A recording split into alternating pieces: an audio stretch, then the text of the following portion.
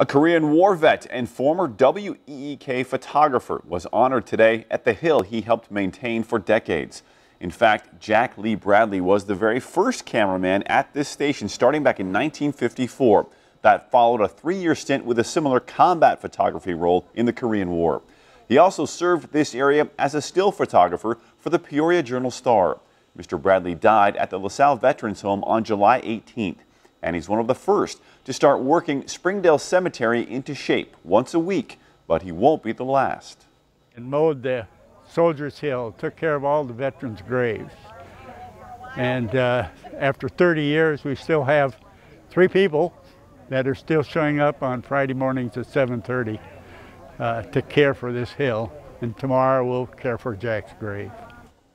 Jack Lee Bradley was 89 years old. His cremation today was done with military honors for a man who also helped publish local authors and served on the Peoria County Board.